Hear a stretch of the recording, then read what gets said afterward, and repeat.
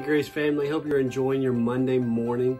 I did want to bring to you today a scripture found in Matthew chapter 5 verses 8 through 9. We are back in the Sermon of the Mount discussing the Beatitudes this morning. Blessed are the pure in heart, for they will see God. Blessed are the peacemakers, for they will be called children of God.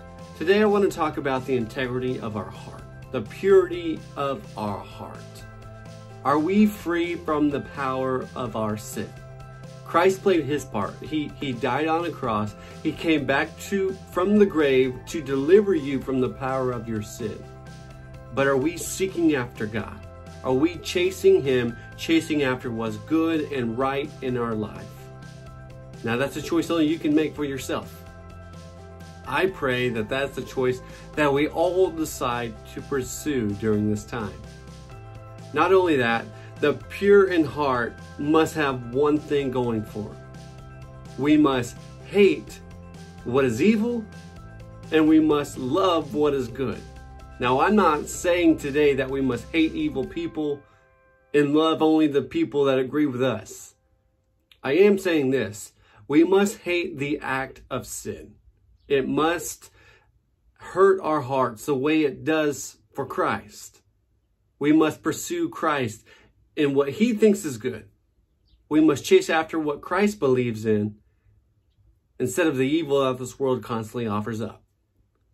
Also, if we do that, blessed are the pure in heart, we will see God. If we pursue God, we will have a great relationship with him. You see, God is holy and he's looking for holiness in our life. Let us pursue holiness. Let us chase after what is good, hate the act of evil, and chase after God with all that we have.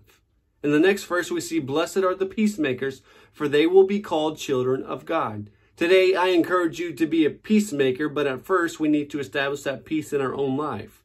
We must ask God for the forgiveness of our sin, because if not, our soul is in spiritual unrest.